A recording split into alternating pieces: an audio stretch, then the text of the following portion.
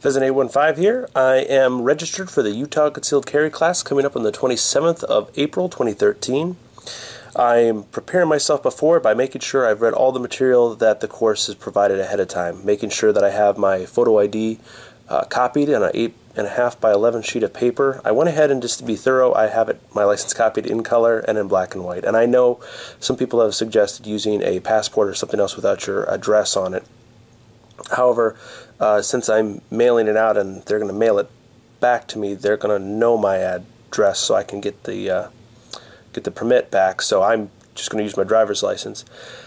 Right, so I got that all set up, and I'm just continuing to do my reading beforehand. So when they tell me a concept or a principle, I'm more familiar with it. For example, when it is permissible and lawful to draw your weapon.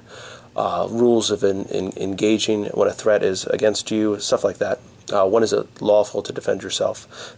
Pieces like that. When and where I can and cannot carry under the Utah Concealed Carry permit. And again, having to know full well that I'll have to refresh when Illinois passes their stuff this summer.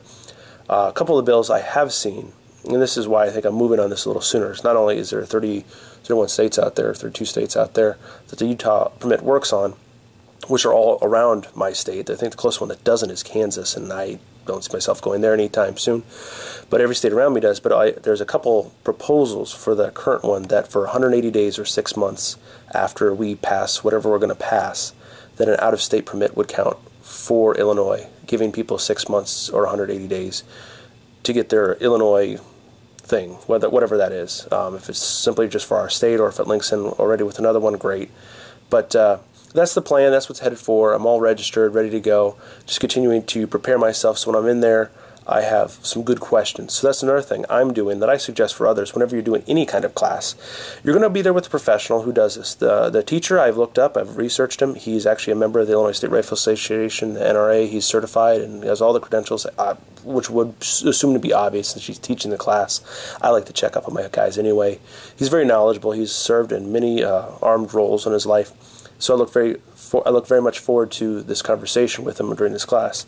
But as I'm approaching the class date, I'm taking the time to write down questions that pop up in my mind or things that I want clarified, so that when I get there that day, I'm not like information overload with everything that he taught me, and then I can't remember my previous questions. So I'm writing those questions down now so I can focus on what he's telling me during the class, focus on what I'm practicing in the class, and then when it's over or during appropriate times, I can go, hey, I had brought these questions, can I ask them now? And see if I can get some more clarity on that. Anyway, Pheasant 815, a little quick snippet into Concealed Carry Journal. I'm not sure if this will be a free standalone video or attached to another one. Either way, thanks for watching. I hope you enjoy these. I hope you enjoy me going on my discovery into the concealed carry world. Have a great day.